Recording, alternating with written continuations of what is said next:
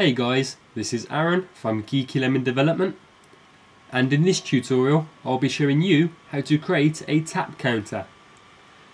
Now, tap counters are mainly used in applications for reaction games, just to see how many times you can tap within a certain amount of time.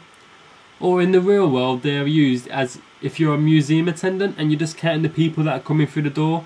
It just makes your job a little bit easier. Now, the tap counter I'm going to show you today is going to have 3 buttons.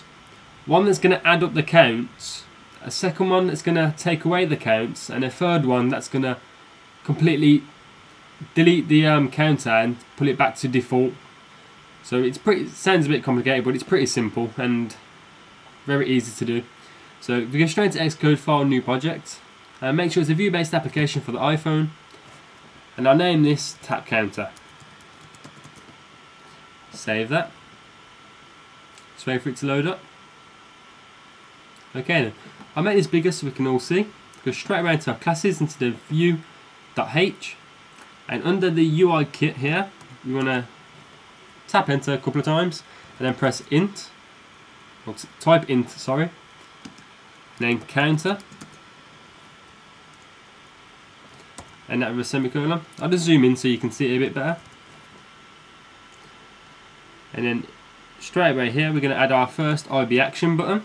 So then we type in IB outlet space UI label space star, and I'll name this count, and that with a semicolon.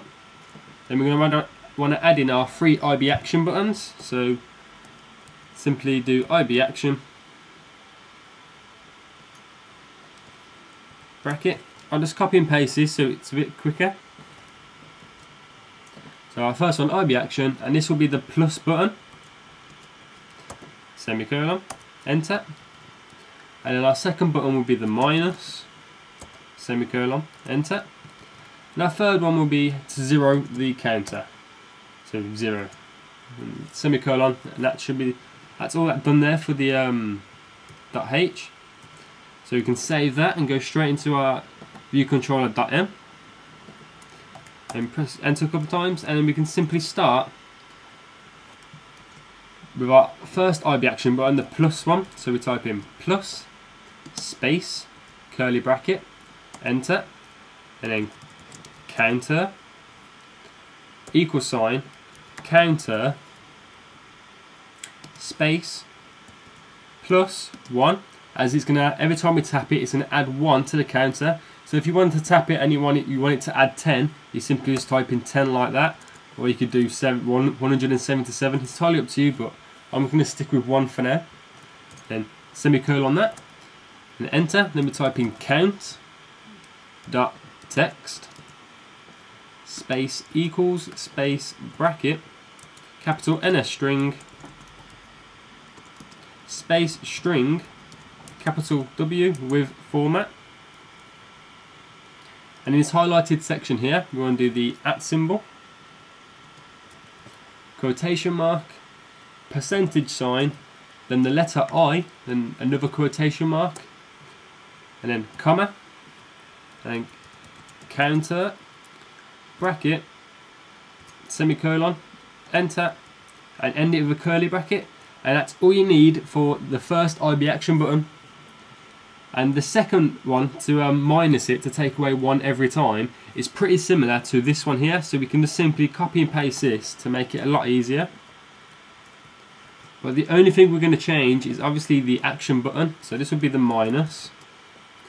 And instead of adding 1, you want it to take away 1. So we simply do the take away sign, minus.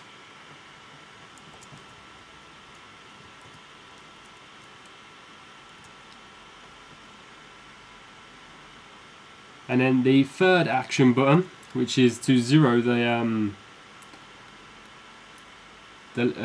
counter, sorry, we can simply again paste it, and we just simply change this one to 0.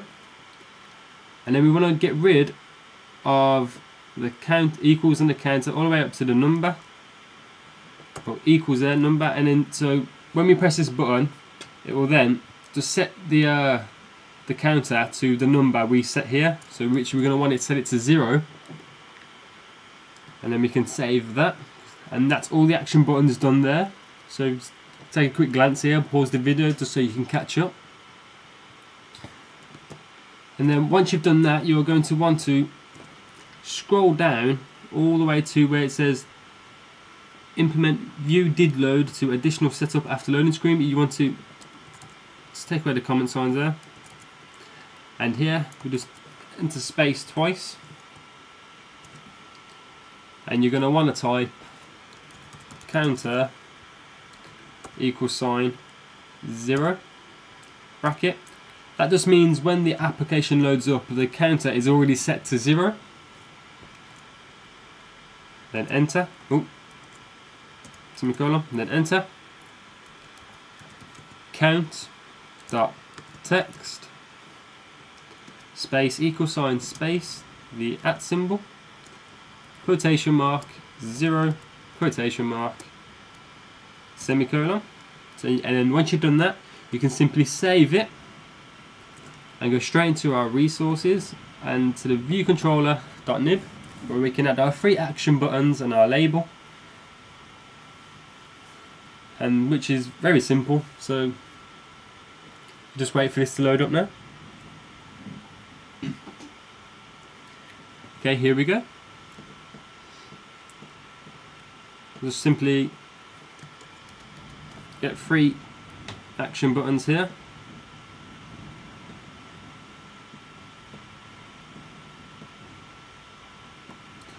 This one can be the plus, this one can be the minus, and this one can be the 0.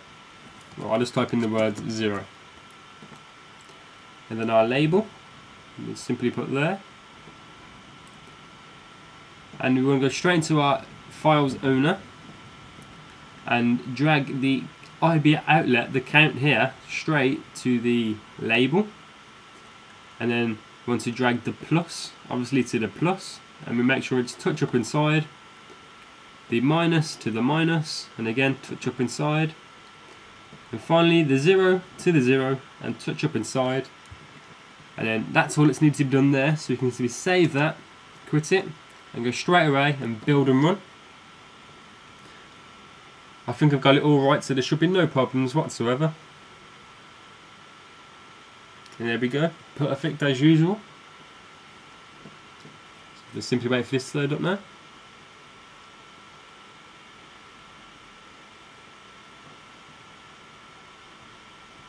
Okay, here we go. So the counter is already set to 0 as we set it into the view did load.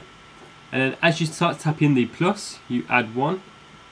And you can also change this to 10, so we go up in 10s, just simply play around with the code. Or if you want to take away, it just simply takes away 1.